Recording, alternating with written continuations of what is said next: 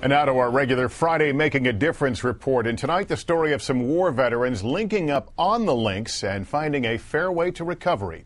NBC's Chris Jansing reports. Tim Bomke still looks every inch the all-around athlete he once was, until you glance down. I got wounded by an IED in northern Iraq in 2005. At 29, he lost his lower right leg and his sense of self. In your mind, you think you're able to get up and do things, but your body's telling you no. You make it look easy, Pepper. His world seemingly in tatters, Bomke was convinced to take up golf at the American Lakes Veterans Course. Much more than just a place to play, it's become a haven for wounded warriors. A saving grace delivered by other veterans who repair clubs, man the kitchen, and tend the grounds. Every dollar used to run American Lakes is raised by volunteers. Every job done by volunteers. When they needed a new sprinkler system, volunteers dug the ditches. Their average age, 72.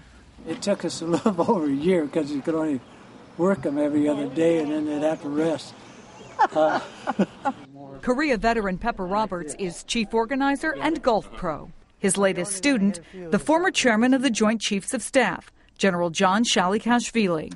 The general is facing the toughest battle of his life, recovering from a stroke. It's an excellent opportunity to show that because you have a physical or emotional injury, doesn't mean your life has to come to an end. Come on. From his wheelchair, he's leading a new fundraising campaign for American Lakes to help vets like Joe Gerber. Nice to meet you, sir. Hi, I'm John Shawley. Gerber suffered traumatic brain injuries in Iraq. When you meet someone that's gone through exactly what you've gone through, you build a bond that can't be built by anything else. Helping to restore health and hope. There you go. One friendship, one helping hand, one drive at a time.